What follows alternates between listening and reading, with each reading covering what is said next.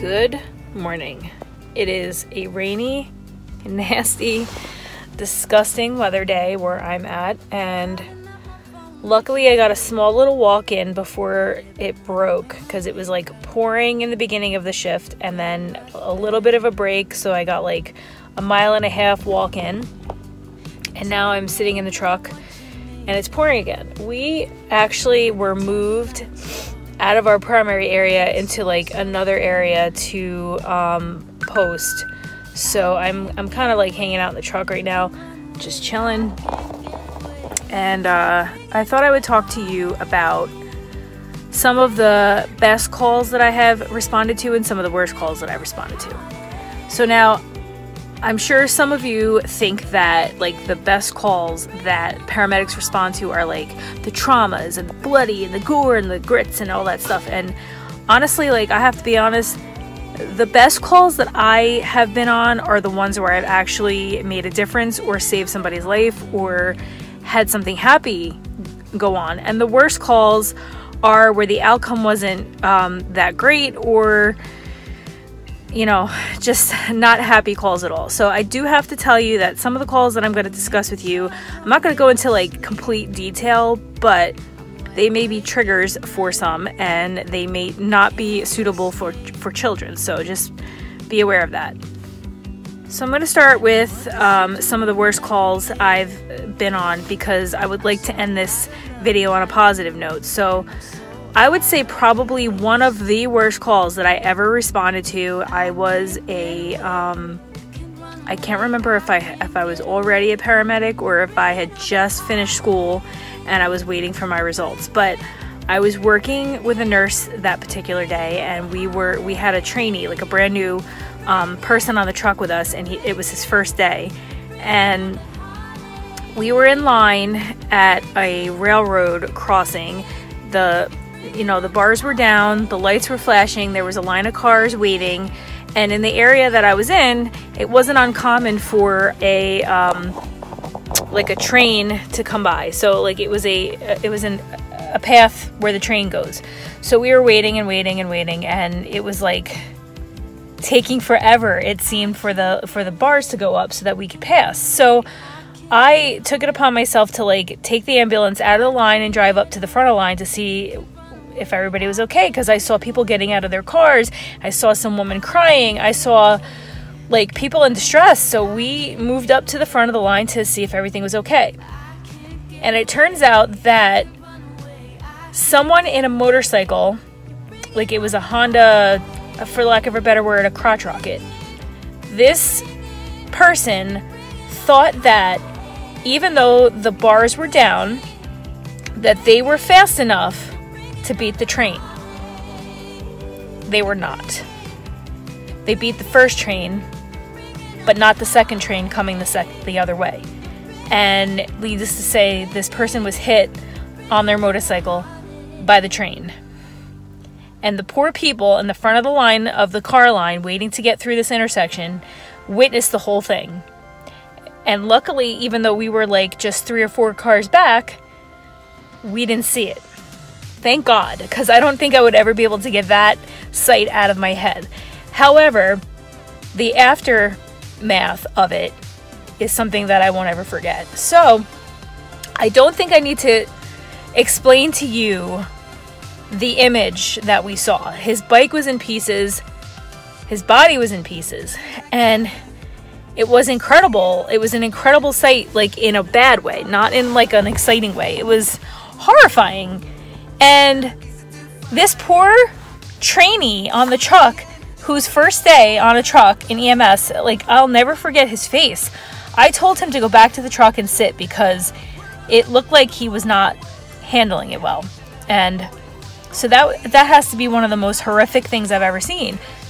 On my way home that night from work, I was driving down a dark road, and every little thing on the side of the road, I was like, holy crap, it's a body part.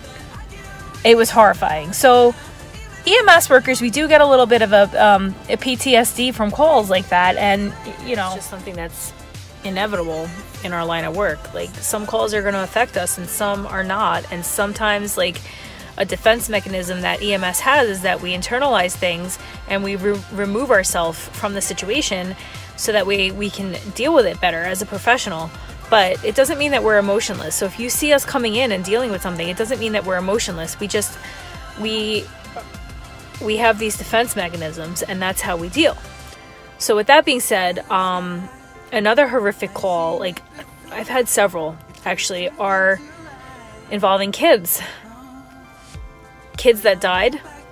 I had a 3-year-old who somehow wound up under the cover in a swimming pool, in the hot tub area of the swimming pool, under the cover, and drowned with a house full of people.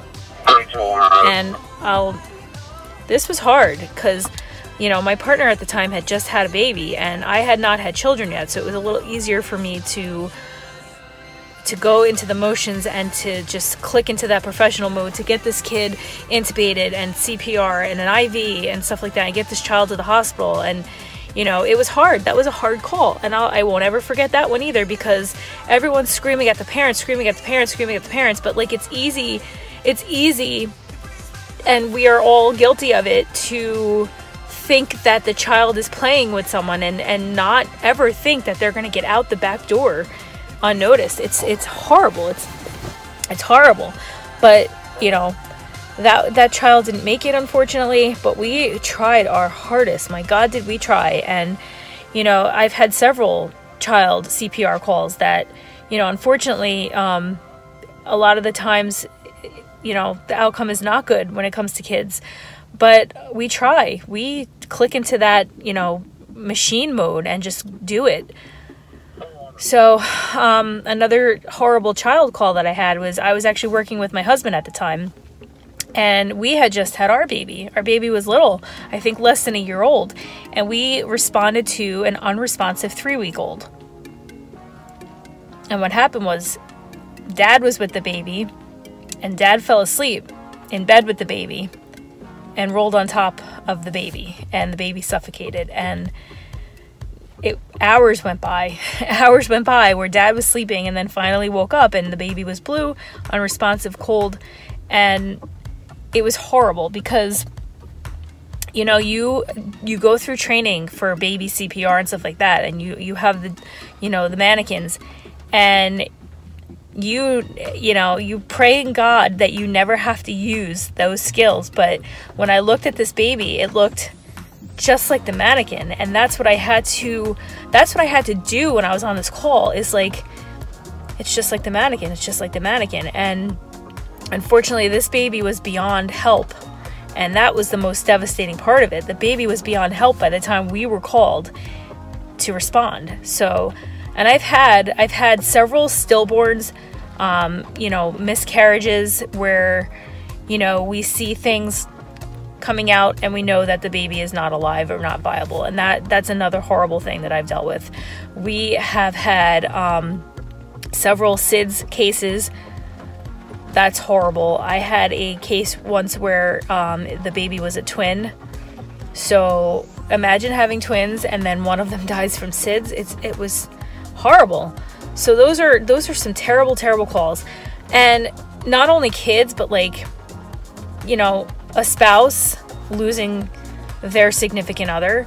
That's horrible, because I went through that, so I know how they feel, and I put myself in their place, and I understand what they're going through. So in the past, before this happened to me, I don't want to like seem insensitive, but I would pronounce the person and then sorry for your loss and leave, trying not to get too personal. But like, now that it's happened to me, I'm in a different position now, where I know what happened to me that night, where my husband passed away, and I know that somebody sitting next to me offering more than just sorry for your loss meant the world to me. Somebody who would connect with me as a person, and that's what I try to do now. I try to sit down and I'm like, is there anything I can do? Is there anybody I can call? Is there anything that you need?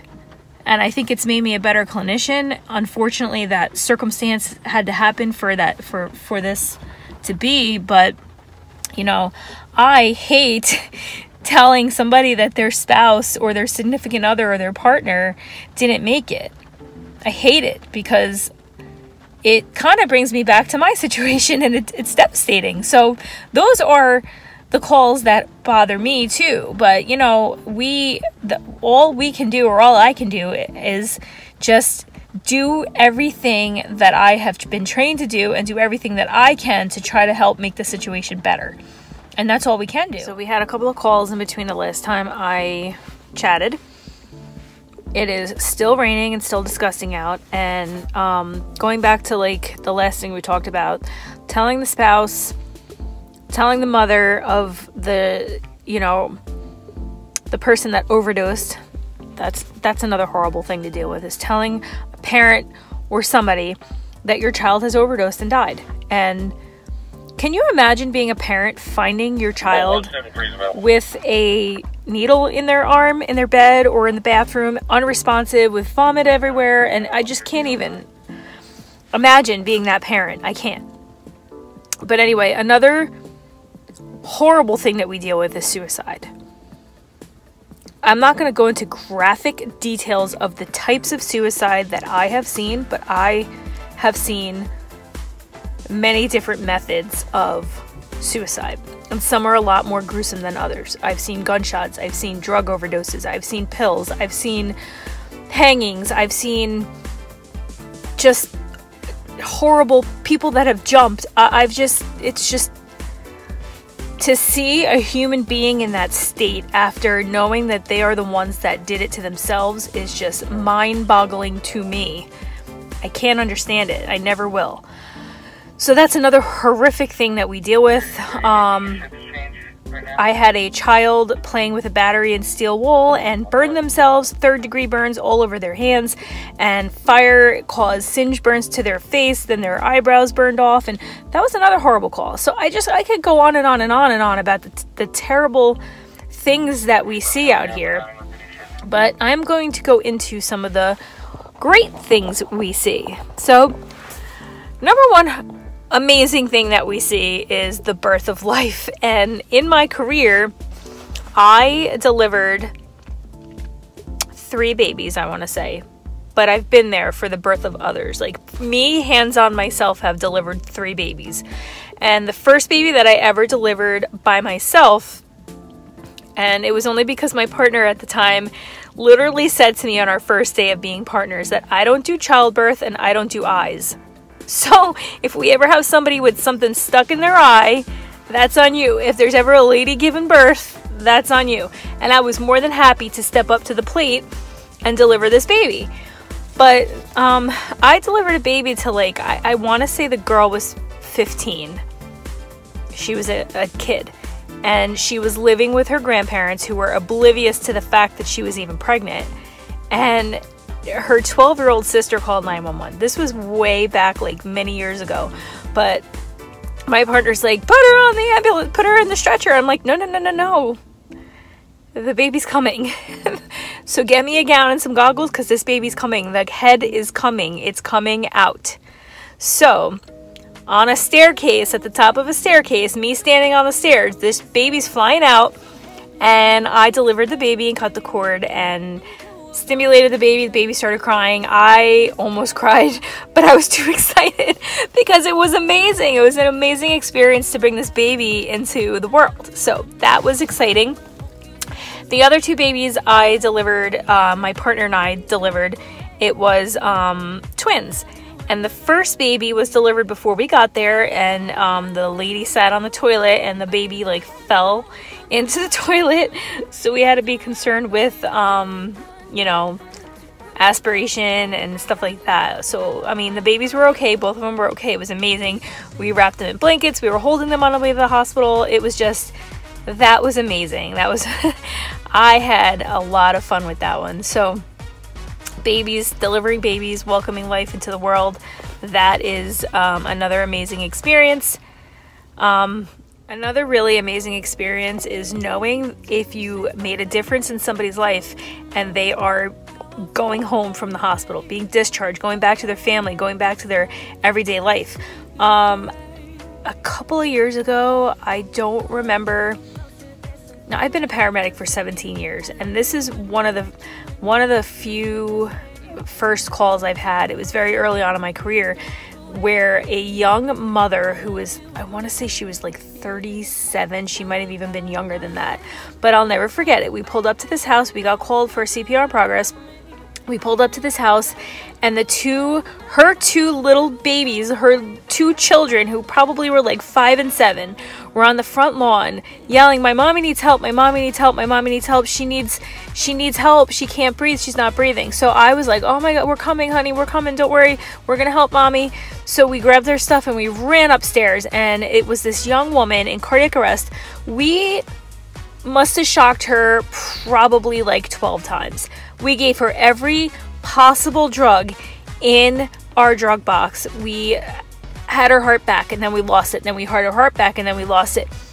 Probably 12 times we shocked her. We put her on the stretcher. We brought her to the hospital, which was luckily like less than 5 minutes away. She got in there. They continued resuscitative efforts, and she made a full recovery.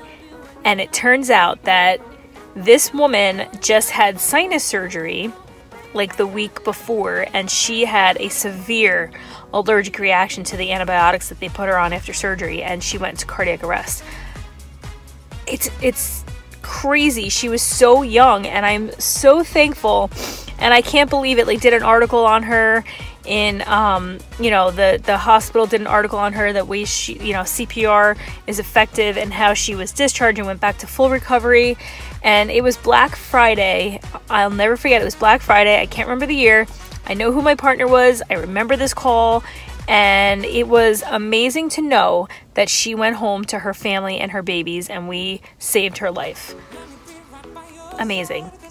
Another very rewarding experience is when you can, help a family member, help a friend, somebody that you know as well as, and you hear from them, and you get constant updates that they're doing well and everybody's okay, and and they thank you, because we don't always get thanks in this career. And I'm not in it for the thanks, I'm in it to help people. But it is truly amazing when somebody can thank you for your service, because it lets you know that you're appreciated. But like I said, I'm not in it for that. I'm in it because this is what I was born to do. I was born to do this. So, but I do like the fact that we can make a difference in somebody's life. We can save somebody's life. We can help somebody go home and live their life, and hopefully, they pay it forward by living a healthy life. So that's another very rewarding experience for this job. About 3 years ago, my partner and I treated this woman in her 50s. She was having a massive heart attack, and she was on vacation in her vacation home, and she wanted to go to the local hospital, but we convinced her, my partner and I, you cannot go to that hospital. They don't have the facility or the means to handle this. They don't have a cath lab. They don't have, they can't do intervention surgery for you that you're going to need. You're having a major cardiac event. You have to go to a place that's a cardiac hospital. So we convinced this woman to go to the cardiac hospital, which was a little further away, but it was ultimately the correct place for her to be. For definitive care. So we convinced her to go there, and she made, they did a cath lab, they did a stent for her, and she went home. And she wrote a letter to our employer thanking us, and she literally every year on the date of the day that she had her heart attack, the day that we saved her life, she writes and contacts us to see how we're doing, and to thank her again for another year that we gave her back. And that's emotional, because it just validates why I went into this field, because we save people and we allow them to go on with their life. So that's another very rewarding thing about this job. And that was another amazing call that I had. Any call is a good call if the outcome is good, and you made a difference in somebody's life, and you brought a life into this world, or you prolonged a life, and they can live a productive life, and the outcome was good. So that is why I'm in this profession. So that, if you're considering going into this profession, it's not always bad, it's not always guts, it's not always gloom. There's a lot of rewarding experiences that you can get at, being a paramedic and being in EMS and in the medical field. So I would highly recommend doing it if this is what you're interested in. Just take the leap, go to school for it, go, do it because you won't regret it. It's amazing. It's an amazing job, and I love what I do. And I'm very fortunate that I was able to continue doing what I love to do. After being laid off for a company that went out of business, another company picked me up, and I am so grateful and happy to be able to work and do the job that I love. So I'm going to leave you on a final note, and it's actually one of the, I want to say, it wasn't funny at the time, but honestly, the patient was in really good spirits and making jokes, so I can say that it was one of the funniest calls I had. Was a man who worked for a tree service was up in a tree trimming a branch, and he slipped and fell. He was okay, mind you, he was okay.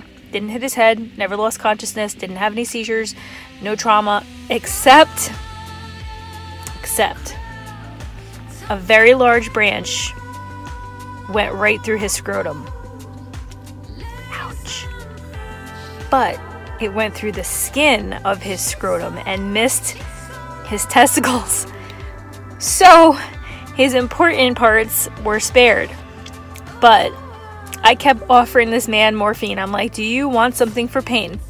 And this was back in the day when we used morphine for pain. Now we have better drugs like ketamine and fentanyl. But back in the day, I'm like, dude, you don't want any morphine? Like, take the morphine. I feel pain for you. Like, it was nuts, literally. No, but it missed him. It missed them. And this branch was right through his scrotum, missing his testicles. I could not believe it. And I had a male partner at the time. My male partner was like, ooh, take the drugs, take the drugs. And the guy, I'm like, dude, you sure that doesn't hurt? And he goes, the only thing that's hurting right now is my pride. This poor man. But anyway, thank you so much for joining me today. I really appreciate it. I love talking about my job, and I love that you're here listening to me and that you're interested in what I have to say. I really appreciate your support. So if you could hit that subscribe button down below, hit the bell notification so that you're notified every time I post. I also have a new Instagram, so you can follow me over there at everyday_tidbits. And make sure you, I already said this, but hit the bell notification so that you're notified every time I post. And like and share the video with your friends. I'd appreciate that. But anyway, it's raining, it's yucky, it's nasty. I'm going to try to eat some lunch now and finish up a chart. And I will catch you in the next video. Bye.